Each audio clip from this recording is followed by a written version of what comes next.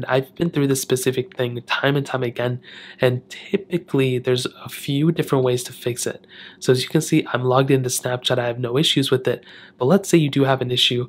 The first thing I would recommend doing, as I always state, is making your way over to your Wi-Fi connections within your Snapchat account, and either connecting to a better Wi-Fi signal or cell connection. And the main reason this is the case is because you have to use a data connection or Wi-Fi connection in order to actually connect to Snapchat account. So make sure you have a solid network connection available. If you do, then you're set. If you don't, you want to connect to a better one, and that should probably end up fixing the issue. Now if you do that and you still have issues with your device, the next